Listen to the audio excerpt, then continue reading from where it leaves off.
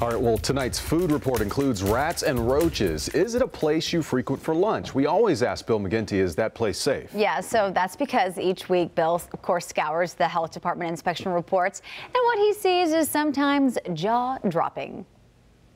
Yeah, you know, I never know what I'm going to find in these restaurant reports, but I'll tell you what, it's information you need to know before you go into one of these places and put down your order.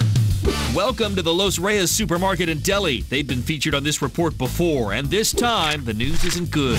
They had pork ribs left in the display case overnight. Those ribs had to be tossed out.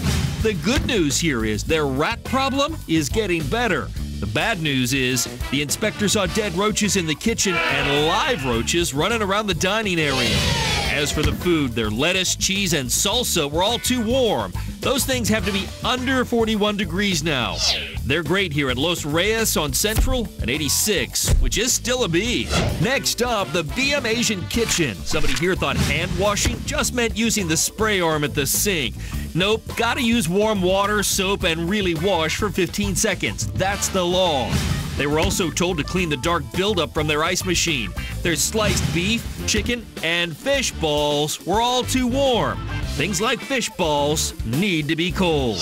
They're great here at 87.5, and that's a B. Last up this week, a popular burger joint on Ray Road in South Charlotte called Smash Burger. They didn't have a certified food protection manager here. That's a big no-no. And a food employee was seen handling raw ground beef with a gloved hand, then with bare hands touched the ready-to-eat bacon. And the inspector noted food debris and dirt behind the seating and on the floor.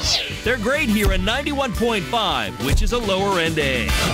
We've made searching these reports as easy as possible for you. You can find everything you want to know inside the WCNC mobile app. Just go in there and remember, read the violations. Don't just look at the grades. I'm Bill McGinty, NBC Charlotte.